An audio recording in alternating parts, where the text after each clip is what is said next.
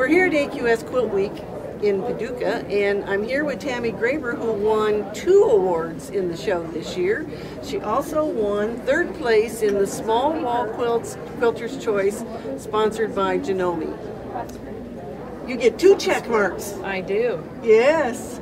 Well, this is a fun quilt, and you did some more painting. I did. Okay. Yeah, I've learned that that's the most fun for me, is to do a combination of things on a quilt. You know, a little traditional work with fabric, but if I can use some paint too, that makes it easier than piecing those or appliquing them, and yet it's a fun process for me. So tell me how you did the painting of all these steps, because did you do it in one piece or split it up? You know, I thought long and hard on that, and I thought it's not that big. I probably could do it in one piece, and I had it all drawn out on fabric like that because I do my painting on muslin, and then I cut it out and then applique it down on the background. But then as I started to do that, I was worried about getting my arm in it, so I decided to cut it into small sections. And I would paint 1 row a day, just for fun, no hurry here. And then as I created them, I would attach the next set on down. When I got finished, I wasn't completely happy with all of them, so then I just cut them out, added another piece of fabric behind it, and did what I wanted to do.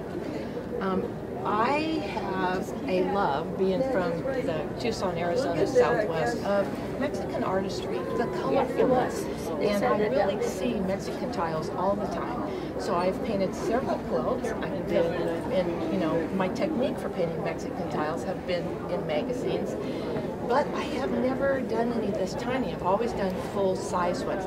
So this was the challenge.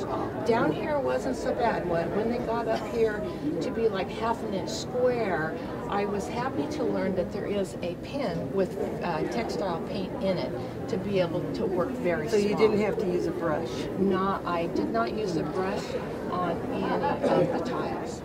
And then when that was all complete, I laid it on the background and just appliqued it down, and then went about the rest of the business. So. And then you did some nice little embellishing on the little potted plants that you decorated it with? This is fun. You know, usually as an art quilter, I do whimsical art. And yet, when I was looking on Pinterest for some inspirations, I came across a photograph by this woman, Sarah, of Uninvented Colors Photography from Mississippi. And I sent her a message. I saw this photo. I really would like to do it. Her mom was a quilter. Oh. She gave me permission, like, oh, that would be so great.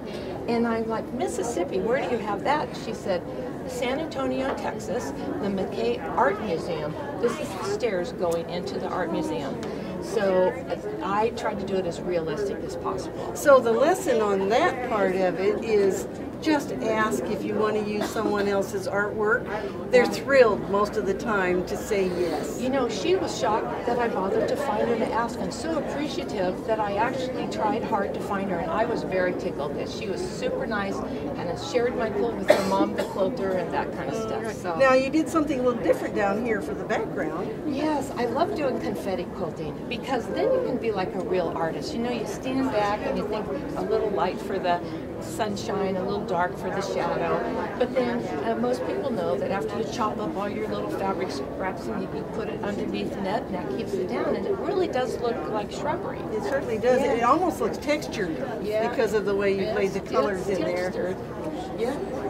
So, all right, I want to know how you did this. That had to be a challenge. Yeah, and this was, I was trying to do it exactly like the real photo. And unfortunately, they have this very complex wrought iron grate over this window. And I had, how am I going to do that? So my husband is a surgeon. I borrowed a scalpel, and I sat for hours cutting out these tiny pieces because I wanted to be all one piece. So after I built the window, I could just lay it over the top of that. That was pretty tedious. No, but it works. Yeah. Well, congratulations again. Thank you so much, Bonnie. All right. And we hope that you will enter your quilts in AQS, and you can do that by going to AmericanQuilter.com and come and see our quilts at the show.